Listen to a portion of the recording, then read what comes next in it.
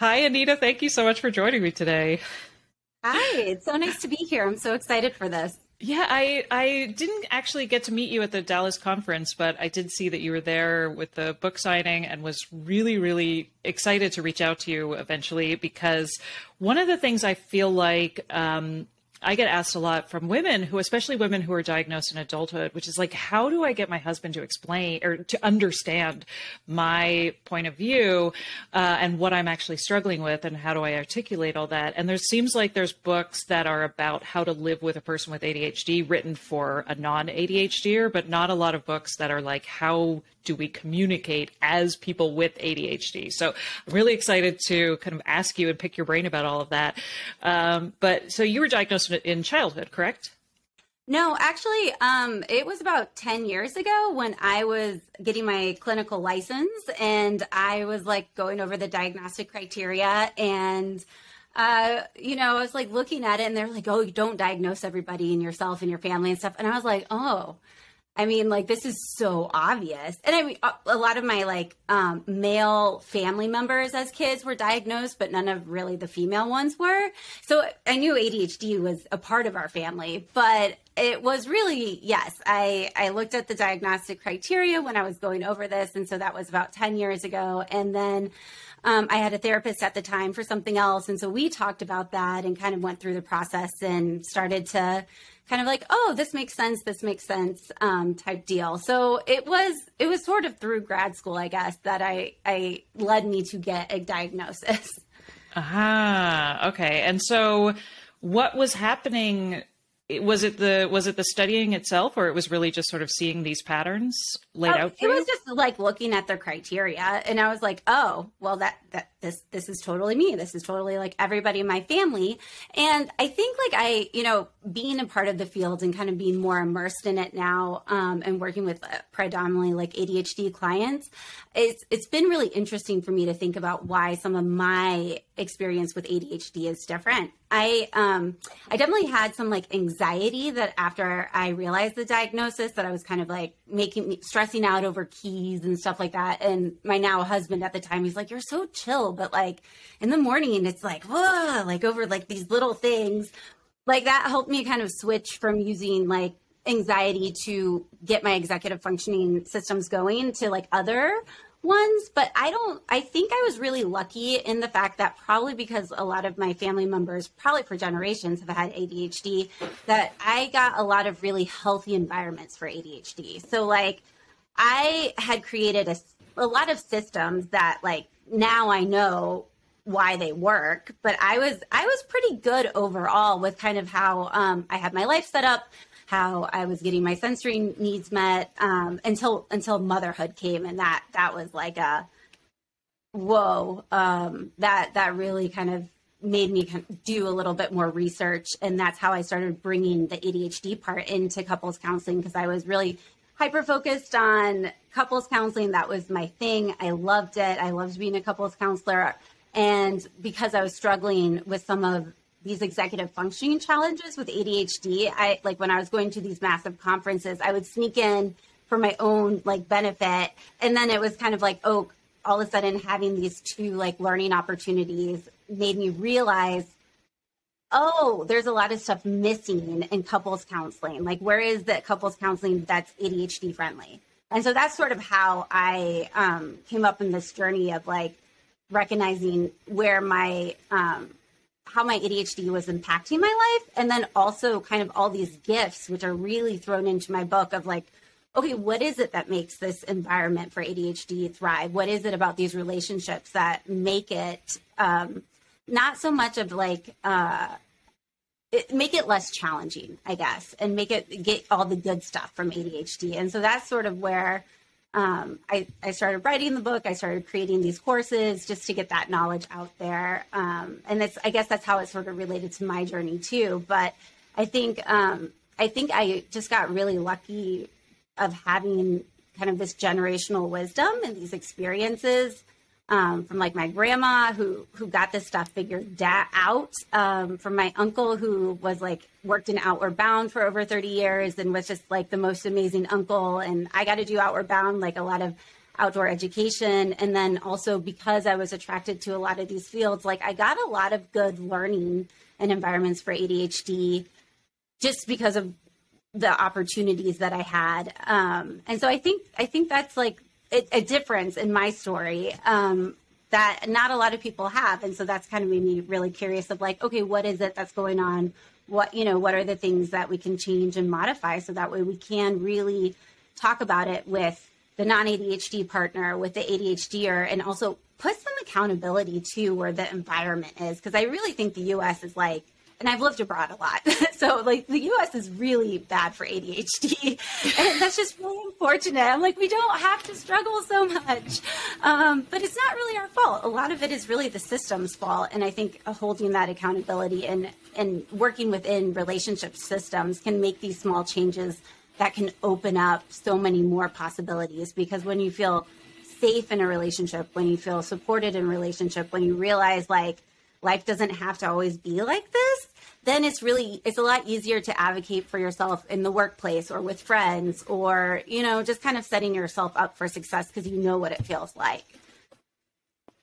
Yeah, right. I think, one of the things when I was first diagnosed, it was really difficult for me to articulate for myself how much did I struggle and how much of this is just normal struggling, in terms of adult, motherhood and school and all of these sort of catalysts where my ADHD was worse as I looked back over the course of my life, and being like, how much did I struggle? And you talking about the frantic morning and the keys reminded me of when I was diagnosed, my doctor was asking me, I sort of feel like a diagnosis is really not about what the problem is. It's how elaborate your system is to deal with the problem.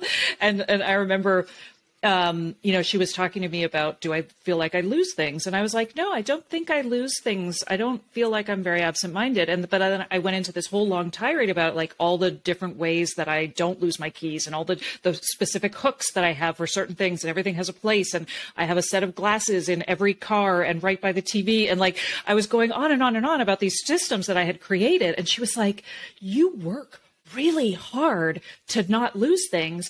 And I just wanted to cry because I thought, wow, like nobody's ever accused me of working hard before, right? Like it's those moments where you stop and be like, oh, here's a really concrete example of how hard I've been treading water, right? And so many of us had that feeling of like, oh, like there's so much happening behind the scenes that people don't see. And then you bring that into the relationship dynamic too, which is like, I think one of the things that really changed for me with my relationship after my diagnosis was being able to, I felt like I focused a lot on all the things I wasn't doing and all the things that my partner was doing, and always feeling so bad about the fact that I wasn't able to do those things, or he was always like doing so much. And I was never paying any attention to what I was doing. And I was like, why is that? And I feel like there were so many, I think it's more interesting for us to pay attention to what we're not doing than what we are doing. I think it's a problem to be solved, right? So I think if something's effortless, we don't pay any attention to it. We're like, yeah, that's fine. So I really want to fix what I'm not bringing to the table, as opposed to really paying attention to like, oh, I'm actually doing a lot and really, a fabulous partner. And like that reframe was so important. And I think I see that a lot with women who are just like, feel like you said, like, I think that's a uniquely Western, attitude in terms of how we're socialized. Like men are socialized to have built-in support systems. They are socialized to have their mothers and their wives and secretaries. And so they rely on support systems from birth, whereas women are taught to be the support system. We're taught to like, figure it out, do this, you got to do this alone. And if you're going to ask for help, you have to have tried everything else before you get to the point where you ask for help. Like, I think that's something very unique to our Protestant work ethic, Western culture of like asking for help is basically failure for women a lot of the times. Yeah, I think that pull yourself up by your bootstraps, individual, like, it's all on you. It's just so harmful and makes it so challenging because when I work with, I think younger, like clients in their 20s, they don't seem to have as much of this like internalized ick the different tools and learning and growing. And, you know, they have just such a wonderful language around mental health and needs and boundaries that I feel like my generation and the older you get, the harder it is to kind of break down those barriers of like, no, I have to do it by myself, or I need to do these things. And that, you know, that takes away that community support. It takes away body doubling. It takes away just all of this stuff. And it's interesting because you are like working really hard on systems to like fit in. And I'm like, no, like I just avoided. I was like, okay, I don't want to lose my keys. Okay, we'll get a little keypad lock and then I'll just not have a car. I was key free and I was like the happiest I've ever been in my life. You know, I was biking everywhere. I didn't have to ever worry about keys. I was like, this is the best thing ever. I never bought anything because, you know, like I don't even have like a ring because, you know, for various reasons, but I don't want to lose it. Like, you know, I learned I just don't like losing things. So I'm just not going to have stuff.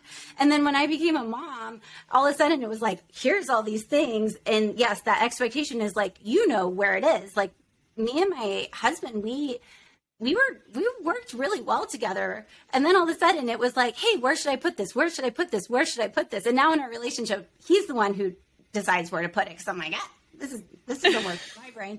But we had like a couple years of just struggle and learning and readjusting, not only as being parents, and I also think one of the most challenging countries to be a parent, just because of the lack of social support that is nowhere else in the world.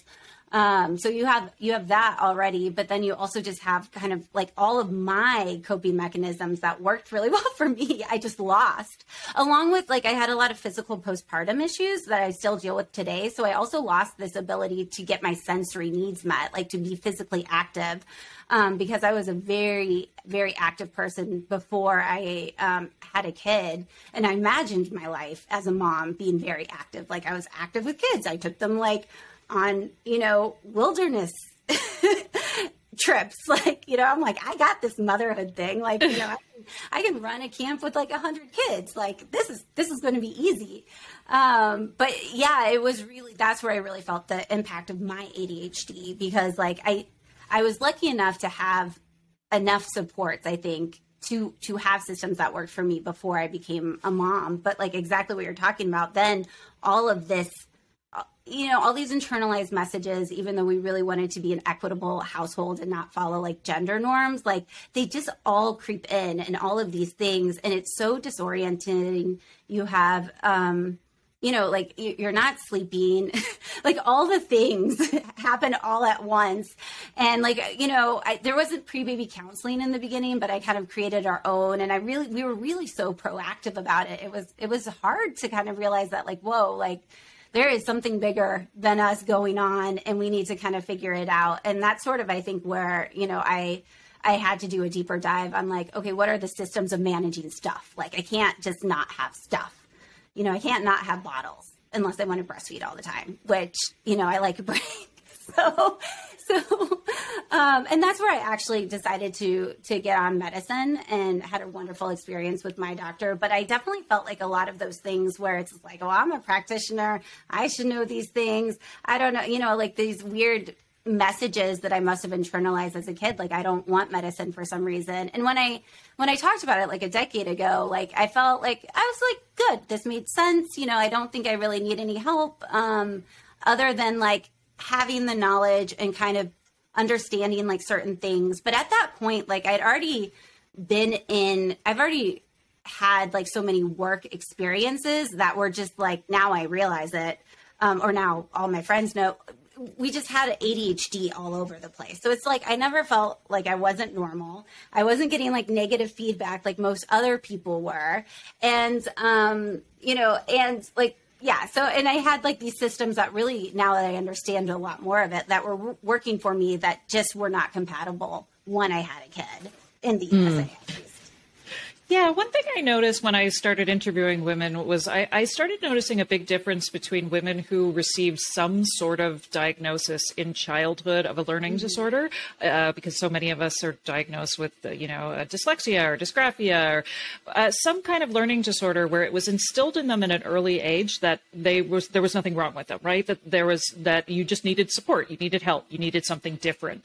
And then those of us who were not diagnosed with any learning disorders took on that assumption of like, I have to figure this out on my own. This is my problem. I'm not trying hard enough. I'm not studying hard enough, or all the things that we're doing wrong. And then we get diagnosed with depression and anxiety. Surprise, surprise. Mm-hmm. Right. But I was like, there was something about that found really different in terms of just our self-concept, right? And how like being able to instill in kids, like you said, this new generation of kids who are better able to advocate. I see, I see 20-year-olds in my grad school courses, and my jaw drops listening to how well they are able to advocate for themselves in the classroom in a way that I still can't do, or, I still fall into that category where they're like, this email was not clear. You need to explain this to a professor. And I'm like, are you allowed to talk to a professor like that? And just these moments where I'm like, go you. It's encouraging, because I think it really comes down to, like you said, like really feeling like I'm not the problem here. If something's not working for me, we need to fix the system around that. Exactly. And I think that's so important to understand, because I like in that sense of like when I was a camp director, like I emailed out me and a colleague who are working on my online course or my online courses. He definitely has ADHD. We sent out like this YouTube video that we did of just us talking about camp and how it was so ADHD friendly and how it was so like executive functioning supportive. And then like my other, I had like maybe four or five different like, assistant directors. Like there's so many people who are then like, oh, I have ADHD too. Oh, I have ADHD too. And I'm like, oh, right, this makes sense. But like having these experiences where there's environments out there, seeing like everybody, and like this is including kids and young adults and staff, that have this environment where everybody's thriving.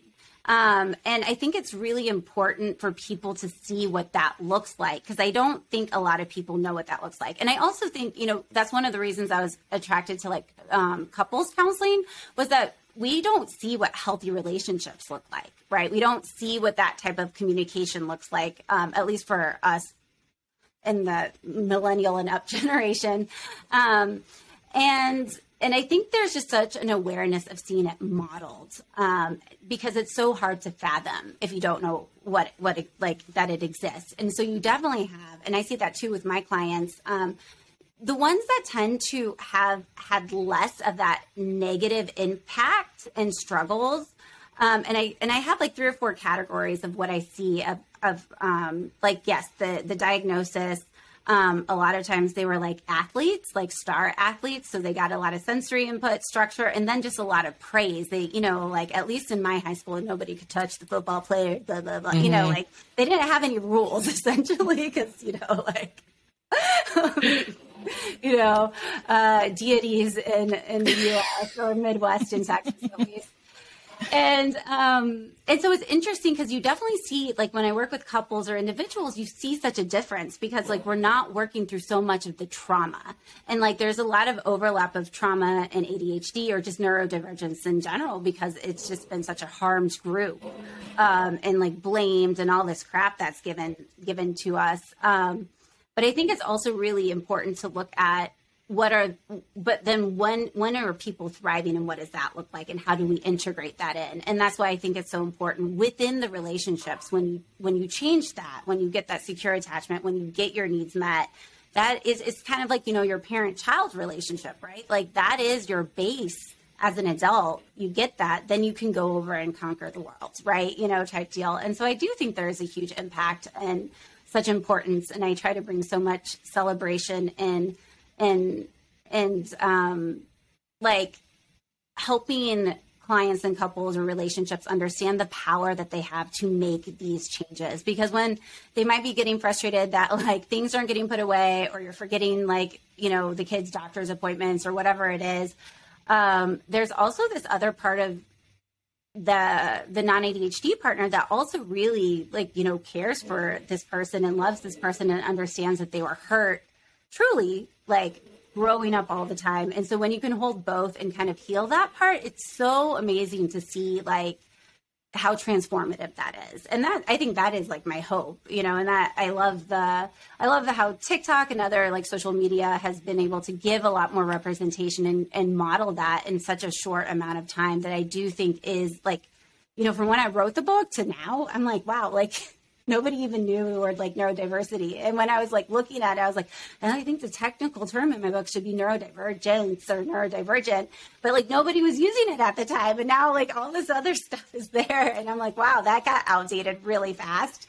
And that's wonderful. Like, I love that. And I love celebrating, because that's such a better way for the ADHD brain to get on that journey versus like that negative self-talk that becomes a barrier that so many women in particular struggle with because of the gender messages, and then kind of just being in the US and that individualism. Like, it's like not doing things by yourself is a very unique US thing. Living on your own is a very unique US thing. Like the lack of supports that you were talking about is something that's like unique to here.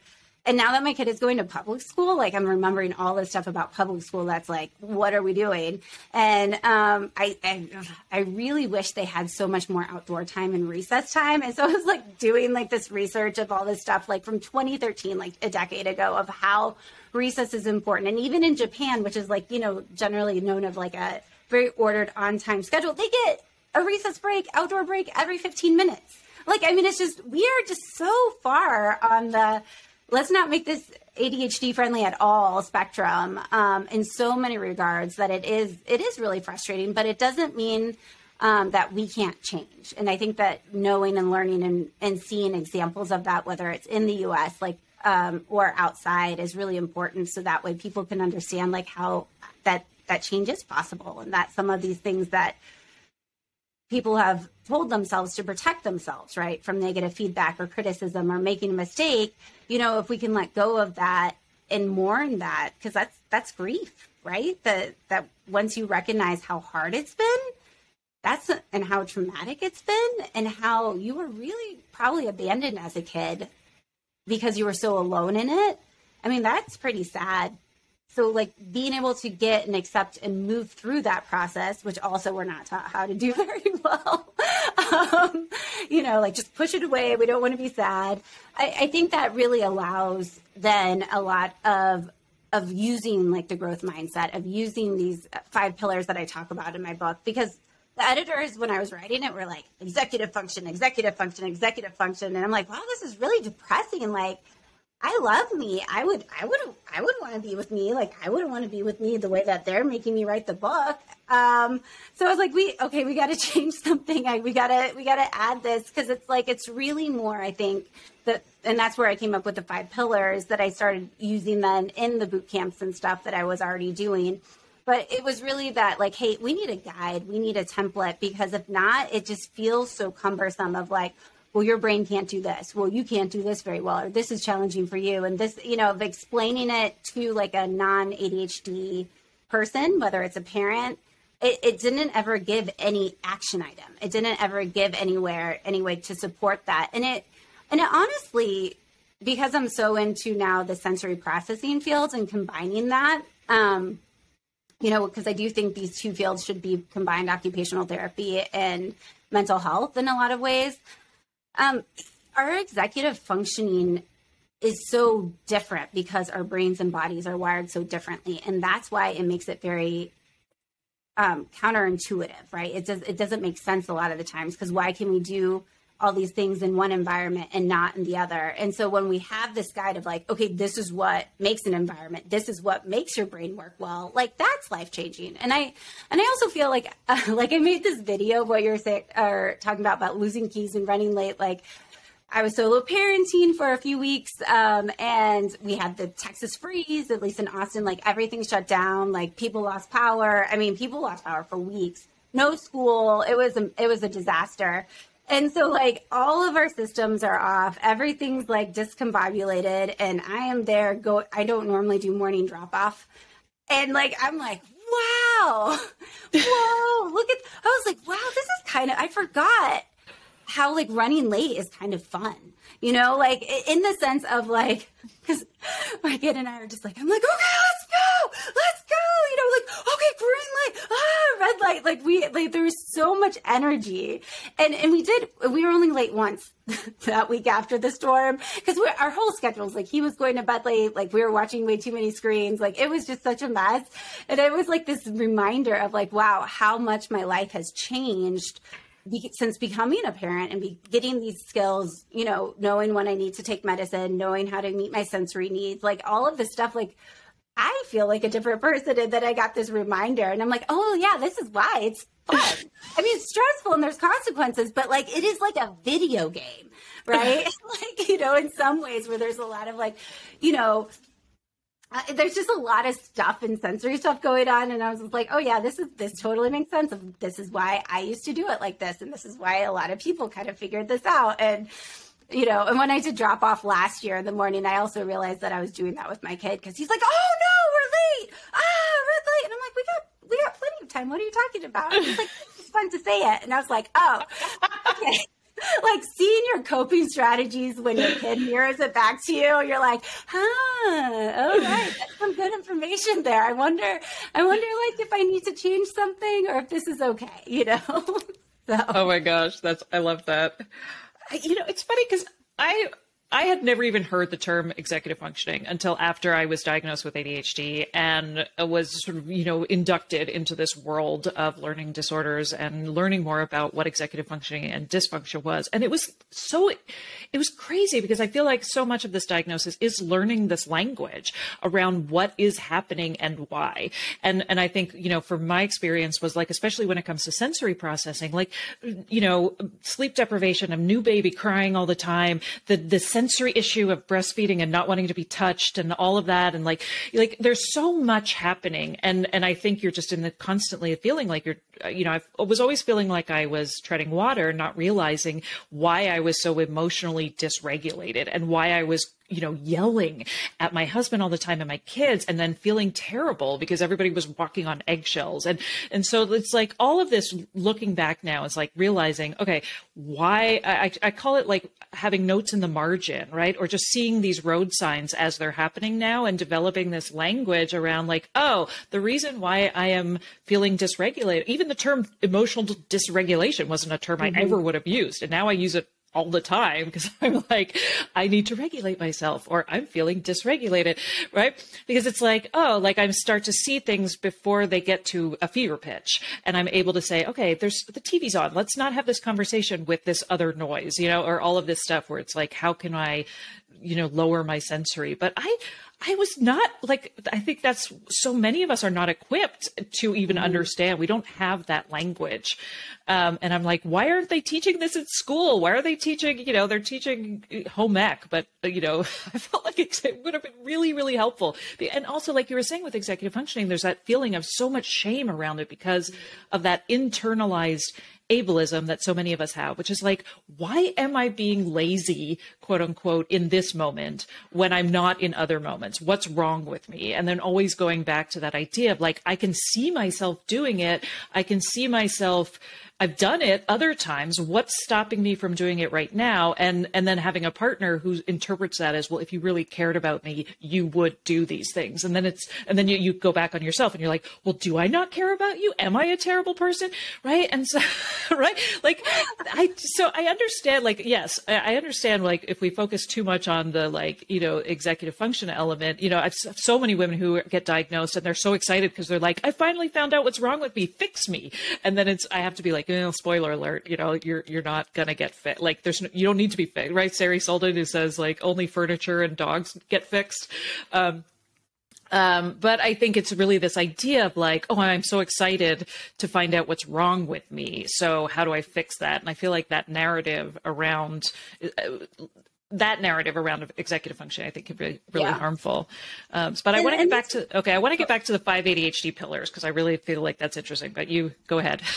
I was going to say, but that's what I tell with my clients, like time and time again. I was like, make your environment work for you, work with your brain, you know? And so when you understand how that works, and we're still learning a lot, like, cause I took, because I have a lot of therapist friends, I took my kid to OT when he was 2. Cause like, and he didn't sleep through the night until he was 3, until he started occupational therapist or occupational therapy. And I was just like, oh, it's like he just like takes forever to fall asleep, and he's like kicking his leg against the wall. And they're like, oh, that's a sensory issue. And then I'm like, wait, what? And I was like, wait, hold on.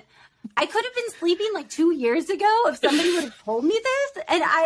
And so like seeing that process, and I used to be a school counselor, and I was like, I love the stuff that I did as a school counselor. But I also was like, oh my goodness, like every kid should have occupational therapy. Like this should just be part of it. And that's sort of where I started to make more sense of and do a lot more research, because I was like, there's a lot of correlation in there.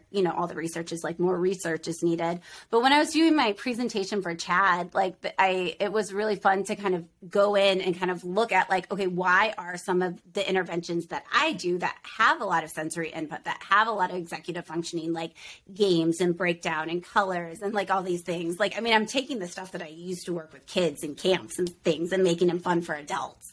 My dream would be like Outward Bound, like Relationship Bootcamp, team building, that type of thing. Sticker charts. Yeah.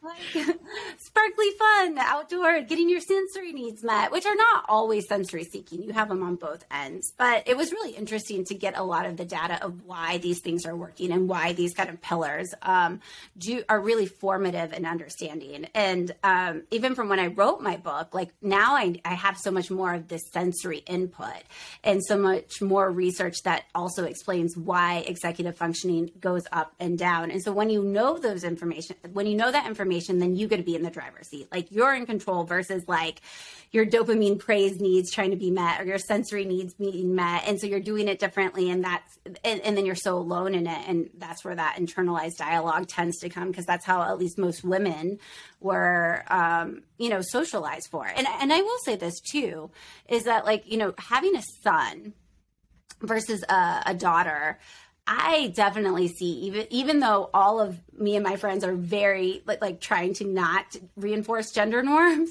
like they happen. Like he like he's the kid who was in music class. I'm like, where are all these kids? How can they just sit still and like pay attention? And he's like rolling around, climbing all over everything, doing all this stuff. And but nobody would say anything, like, or like if a girl hit another girl, but my kid, I'm like watching him so he doesn't like bite another kid. I'm like, playing defense. And I never got as much, I think, negative feedback, or he didn't get as much negative feedback, as a kid. So I think it really starts at a young age of why girls still today get less diagnosed, because they're socialized to be more have more inhibition, right? To I guess in that sense, but then they're not getting it in the information in the way that they need, right? And that's where that internalized dialogue comes. That's where kind of like that trauma-based reactions that turn into like anxiety, binge eating, like a lot of other comorbidities, and that's why also too, like, I just applied to do a few more conferences of trying to really help clinicians in all fields, like make things ADHD friendly and why it's an ethical issue, because there's so many medical providers, not just in mental health, that don't do this. And then they're adding trauma and harm because they're like, here's a whole bunch of instructions verbally without any follow-up. And it perpetuates this problem of not addressing the underlying issue, right? Where like somebody's like, well, I just can't do it. Like, because when I first took medicine, still like sleep deprived, all this stuff, I was like, I messed up. I thought I really read the instructions, but I was not supposed to eat. And then I'm like, I can't remember to take my medicine. And my doctor, like, I just adore him because he was so patient and like compassionate and like, just, he's like, just put it where your toothbrush is. Can you brush your teeth? I'm like, yeah, I can brush my teeth. And, like, it's just such a sweet spot, because I was really struggling in that moment in my life. And it was very disorienting for all the things that you're talking about, of just like balancing, like going back to work and like being sleep deprived and like breastfeeding and like all of that stuff, all of these things that like I've just never, like, that were all new. Like all my old systems were taken away and I had to learn new systems, and it wasn't the time for me to learn new systems at all. Like, like you don't learn when you're sleep deprived. Like you don't learn when you're learning how to parent and what your baby needs. Like that is not the time you learn. Yeah.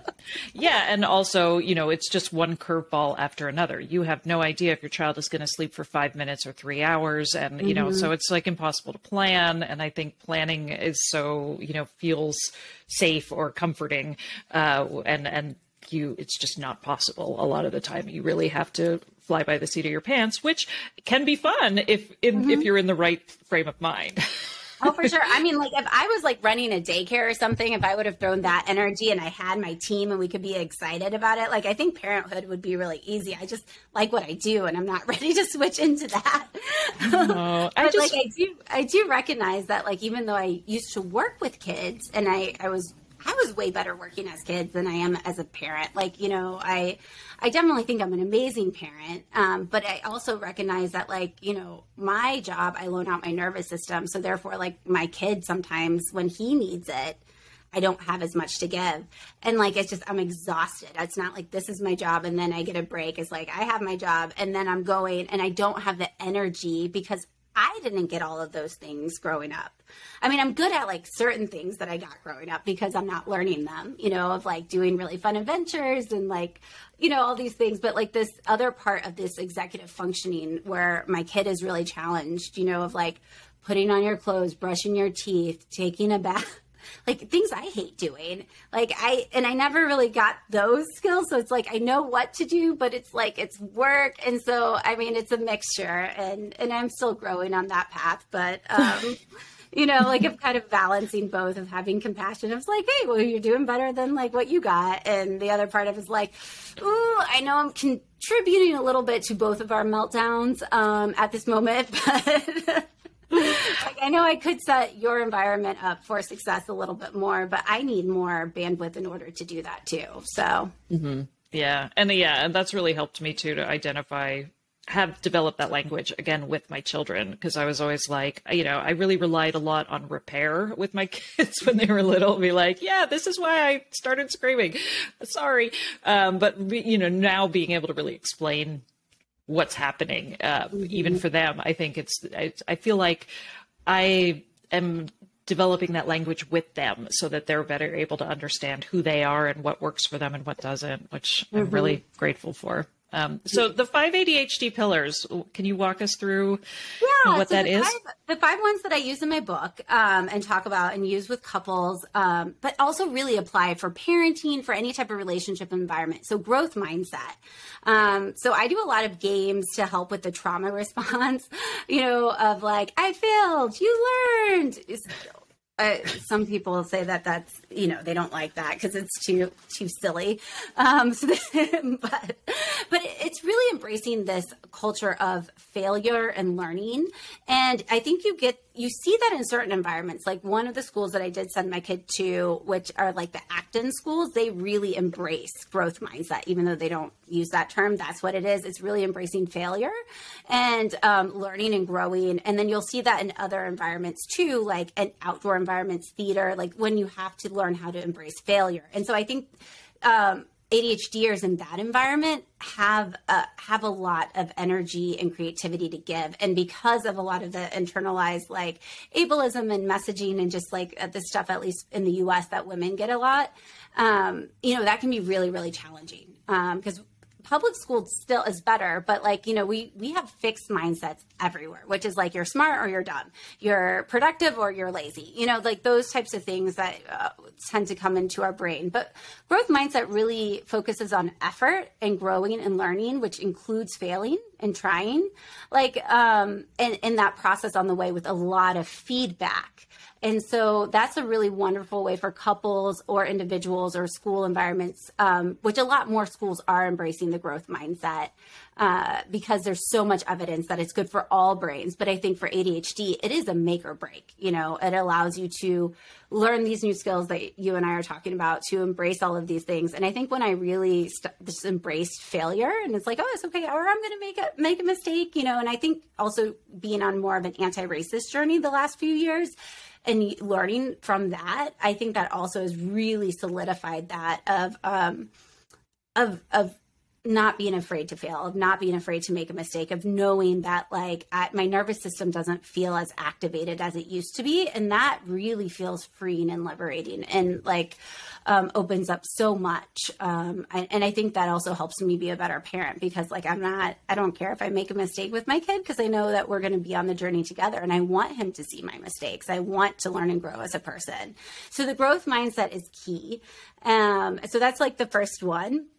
And I have that's already up on my online course of helping couples or individuals really embrace that. And then ADHD strategies that go along with growth mindset.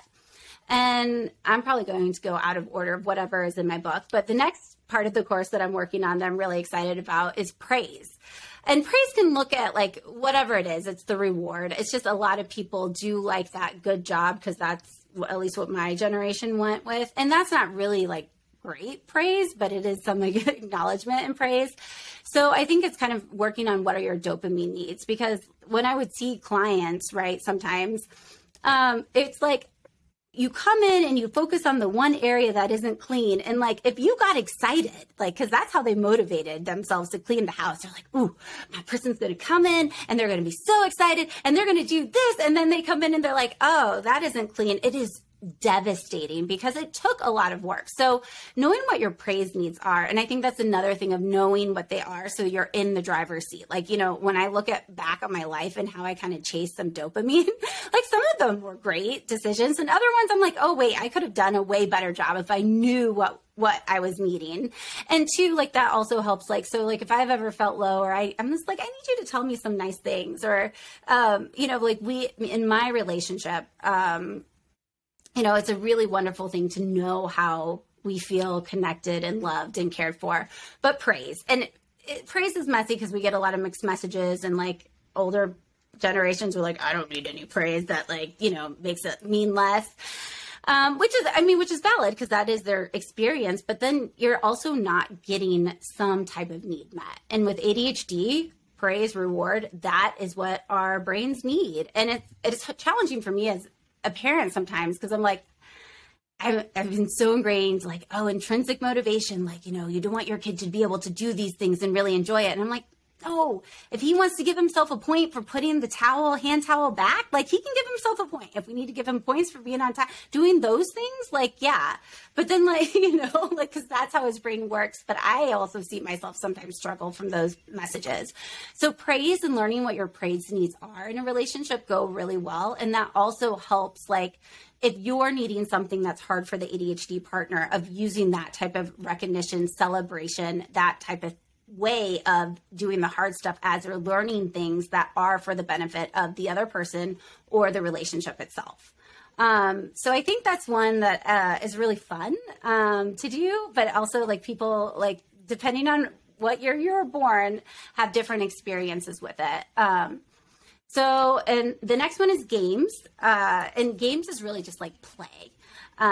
And so making sure that there's play involved in your relationship. There's novelty, there's challenge, there's like creativity. And that's like, I mean, you can use that as to gamifying systems that work for you or your kids, but I think it's really important to recognize that play is a need and that sometimes you need that before you can do the other stuff. And so at least in the US, it's like, do your work and then you can have fun. And that's not always the case. And a lot of times couples who haven't gotten this information, neurodiverse couples, the non-ADHD partner gets so frustrated because it's like they just want to play or they get to play with the kids and that's not what we're supposed to be doing. I'm doing all this stuff. And that's true, right? Like when you're, and it can be it can be the ADHD female that's taking on all the executive functioning and then they don't get to play anymore. They don't have any space for creativity. And play is also for, you know, if we're referring to adults, you know, and couples, you know, it's also sex. That's where you get a lot of those play games, that type of thing met. And so making sure that's a really important part and making sure that you can talk about things and also have play, humor, that type of connection. And when you see that with kids too, that is a great way for them to learn. That's where like my courses, the stuff I do, like workshops and in person before the pandemic, you know, I would just do a lot of challenges and games because that's how ADHD learns best. And that's why like video games can be really helpful for learning too, because you're getting so much feedback and you're getting that novelty and you're getting that competition and all of those things. So games is just a really important need to have. And I interchange them games play. The next one is positive acceptance. So this is just like basic humanistic psychology, right? Of just really embracing and loving the person for who they are. Coming from it from like a place of care, you're a good person, like I see you, and you can be whole, right? You can have negative impacts. You can struggle in some areas, and that's okay. So coming from like, I know that you're doing your best. I know that you love me. I just can see that you're trying, you know, that type of like secure attachment really is that positive acceptance of coming from that. And so when couples, when they're getting into these stress states, and that tends to happen when the executive functioning needs are higher, like becoming a parent, buying a house, planning a wedding, those types of things, the relationship gets off. And then a lot of times people revert back to like, well, why can't you do this? Or you just don't care. Like a lot of fixed mindset, a lot of negative reinforcement, a lot of punishment. They're like, well, I can't like celebrate that with you because like, then I will say that this is okay. And it's like, wait, no, that might work for other people, but that does not work for ADHD. So how do you actually switch that? And couples are really surprised when they're like, especially the non-ADHD partners that are like, if somebody did that to me, like that would be torture, right? Like, woo, you know? And I'm just like, yeah, but that's not what your wife needs. And they're like, oh my gosh, it's so different. Like, oh my goodness, the system works. Like when they get on board of being a supportive partner, and all ADHDers are different, but like when they know what it is, like, it's such a game changer. So it goes from like having all these like talks that you're working in through and communication and all these feelings to actually changing it. So that way you have all of a sudden these pain points aren't pain points anymore. I mean, people are learning and growing because a lot of times like I'll sit there and say like, okay, well, do you not want to say like something nice, like acknowledge that they did something nice? Because then you're choosing not to have a clean house, like, because they're doing this for you. So it's your choice. Like if you want to choose your comfort of being like, I shouldn't have to say that. Like, oh, why do I have to say that? I don't need to say that. You should just do it. That's what everybody does. That's the expectation. Right. You know, like, I'm like, okay, but then you have to hold the responsibility that you're also choosing that, you know, that doing that, that's your choice for your comfort. But then, you know, asking the other person to do this without that support when they're doing it for you. Right. And for your needs of feeling like you have to have an organized house, because they might do better with more stuff everywhere because that helps their working memory. You know, like I try to have some of that ownership, or just like kind of being like, we're just talking about 1 minute and like making these small switches. It's pretty impressive that like the non-ADHD partner will come back and they're like, okay, I don't get it at all, but it works. Like they're like, I would hate this. You know, I would hate this if somebody did this to me, but I like what's happening. So I guess I'll still do it. So like couples in that way. And then the last one is acknowledgement. So it's kind of going back to like the doctor or therapist who said, wow, you're working really hard.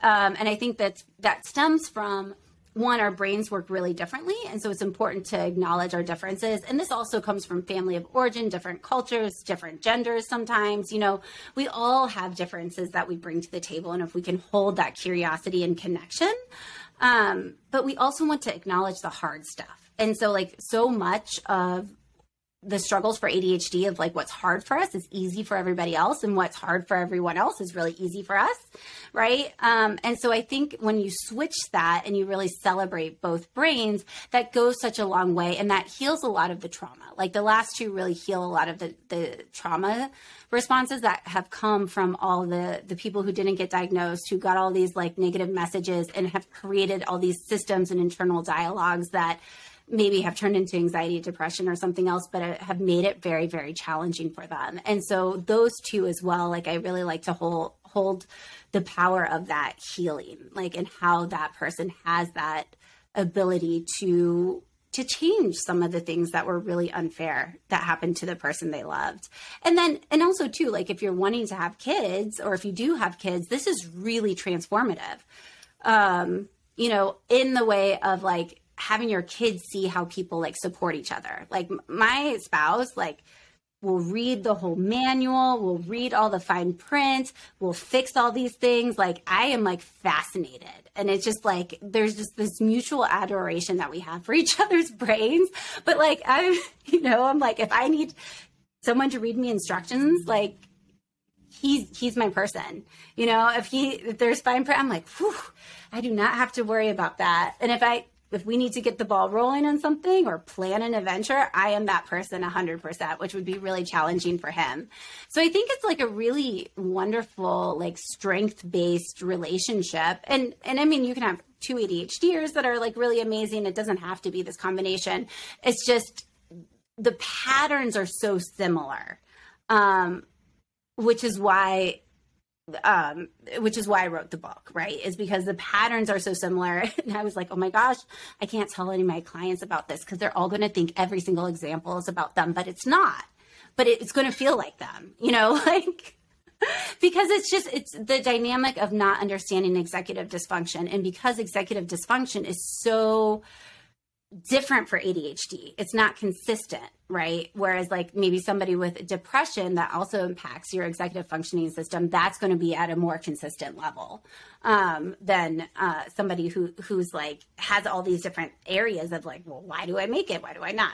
So those are the 5 that I really have as like for couples and individuals to use as their compass and like to check themselves, right? When they are interacting, like, are they using these, 5 values essentially? And a lot of times they're not, right? They think they are, but they're not.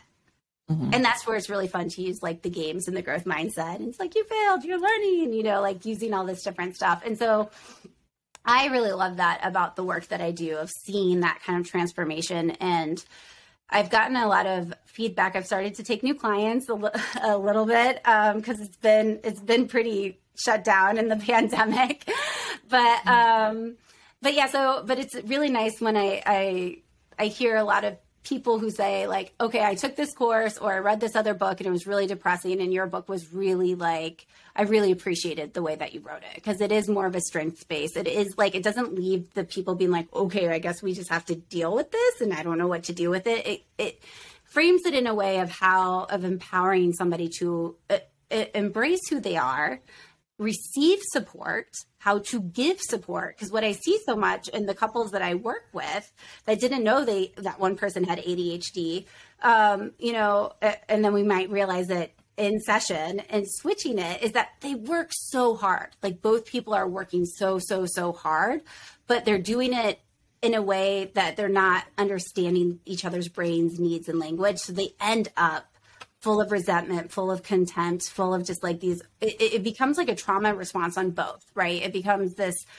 activated trauma response from childhood of like, oh, I'm a failure. Oh, I can't do anything right. Oh, from the ADHDer. And then from their non-ADHD partner that they don't understand why they're going to do something. Are they not? Are they going to show up on time? Are they not? So they have their own small trauma responses that are also getting activated. And my hope is that like people miss that point, and they get the stuff earlier. And that way they can navigate these kind of like little pain points a lot easier. Like it's going to be small waves, not like tsunamis. And so that's what I use. And I find that is a nice framework too, for like understanding, like, how do you set up your environment for success? Oh my goodness. Yeah. And it's so applicable too, in terms of not just relationships, just how to communicate in general, how to communicate with ourselves, how to communicate with our children, how to, really understand what it is we need. Oh my gosh. So are you doing support groups, or is it, right now it's the online course? I just want to make sure I have online courses. So I've moved my ADHD Relationship Bootcamp, which I used to do in person, online. So I have the growth mindset pillar up, and I'm working on the praise pillar, which got delayed because of everything falling apart here in Texas, like the new normal here in Texas. Extra hard if you have women ADHD living in the state.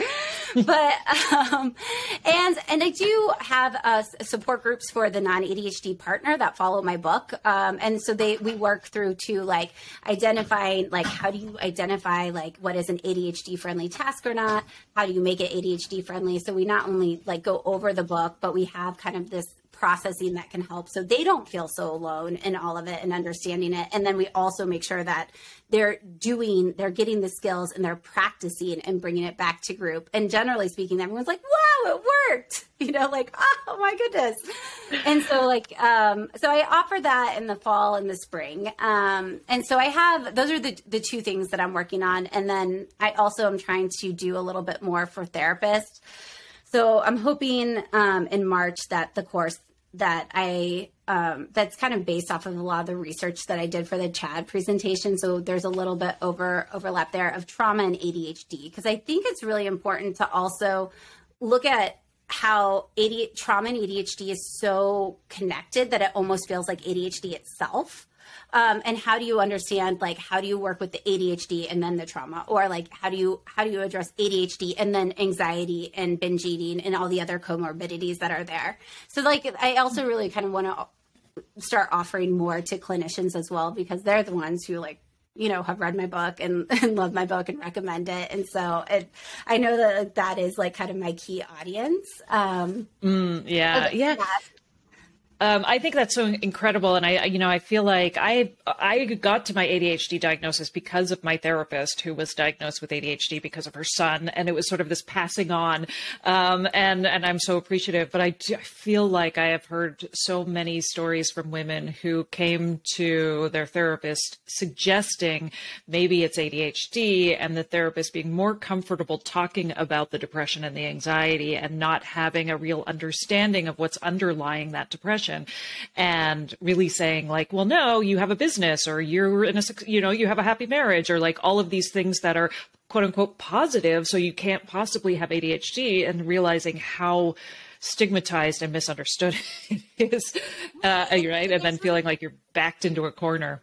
So, right. And there's not really training in it unless you're working with kids. Right. And so you look at that and it's really challenging. And I'm also trying to find occupational therapists that work with adults. So I'm trying to do as much sensory stuff and learn as much as I can. But that's not my field of expertise. And that's also impossible. It's maybe you're just going to have to go to one that works with kids. Because I think it's the same thing that there's certifications for sensory processing that are kind of you get a little bit in that occupational therapy field, and then you can get a lot more of it. But that tends to be with kids. And so it's just all of us adults that we now are oh, because we have kids, or because, of having more awareness, we realize this, but then there's a huge gap in treatment because they don't know what to do. And so I'm glad that more therapists are realizing it, because so many people are saying, I think I have ADHD. And then they're hearing about no, this is how you advocate for it. And same as when I've talked to people about going to psychiatrists, I was these are the things that they should be checking on. This is how if they're an ADHD friendly practice, this is what they should be doing to support you. And that helps, because a lot of times, when it's just those new online pop-up ones, I'm I've never heard of anybody getting so little medicine feedback, check-ins and asking questions. It's just how are you doing? Okay, great. I'm wait, no, that's not what you ask somebody with ADHD. No, that's it. And I mean, I'm not a psychiatrist, so it's not my field, but it's just that isn't ADHD friendly support, right? That isn't ADHD informed or trauma informed in any of those ways. So, so I'm really hoping that there's some big shifts in our field, and hopefully some more combinations with occupational therapists as well, so that way we can get more comprehensive treatment, because I think that's what we really need. You're here. Well, thank you so much. Oh my goodness. This has been so helpful. And I know this is going to be such an incredible episode for anyone who is really trying to articulate it to their partner, kind of what is happening or what their needs are, because I think we're just sort of developing that understanding as we go. And so this is so incredible. So the book, ADHD and Us, A Couple's Guide to Loving and Living with ADHD, we can find that at your website, anitarobertson.com, correct? And then the course, which is called ADHD Relationship Bootcamp. Yes, you can access that on my course, along with the and non-ADHD support group. And for the book, it's in bookstores, Amazon, all of that. So you can order it wherever books are sold. Wonderful. Well, I really appreciate you sitting down and sharing some of your personal experience too. I think that's also part of that acknowledgement and validation. And I feel like that's something that's been interesting for me to realize how validation is such a big part of this treatment plan for ADHD, which is sharing our stories and realizing that we're not the only ones who are experiencing this. And, and even like, I think about being a new parent, right? And like when I was first when my babies were tiny, like Facebook groups were a lifesaver because it was that same feeling. Is this normal? Is this normal? Is anyone else experiencing this? Is this color of poop normal? Like, right. Like all of that. But it was really just feeling like I'm not alone in this and that some other people are experiencing that. And I feel like that's such a huge part of our self-discovery journey with this diagnosis. So yeah. I agree. I was in all the Facebook groups. but I think that it's so true because there's just like so much information that isn't told. Like I was like, hey, how's it like? Well, give me some tips. What is this like motherhood, parenthood thing like? It's like they're like, oh, it's hard, but it's great. And you're like, wait, hold on. I need details. I did not get this consent form. Like, what is this? So anyways, yes, I agree that the validation, which it goes into the pillar of acknowledgement, is so crucial and so transformative on so many levels, not just from like people within the ADHD community, but people outside of it too. Yeah, right. And I also think about my husband who, when he makes dinner, at the end, he's like, all I ask for return is that you give me compliments. And so we joke where he's like, my window for compliments has opened. It reminded me of that when you were talking about praise. He's just like so unabashed about it. He's like, come on, I need it. This is how you feed me. I know, that's great. That's amazing. I love that. Like, I love that story because like, then it's like, well, okay, when we know our needs, then we know how to meet them. And we also know how to set boundaries around it of like, I can't give this to you. Like, it's not that one person has to give you all your praise needs, but then you're able to like learn how to get that from everybody else too. So I think that's like really important because our brains are wired for reward, and that makes us do so many amazing things like start podcasts and start new businesses and like have all these creative ideas. But like, it's important to know what's driving it. So that way it is values based and it is like something that you're wanting and getting your needs met in a healthy way versus like kind of, just if you're hungry and you're just eating junk food, it might work, but it's not going to make you feel good long term. Yeah. Well, Anita, thank you so much. I really, really appreciated your time. So thank you. Yeah, thank you. And I hope to see you at the next CHAD conference. Oh, yeah, right.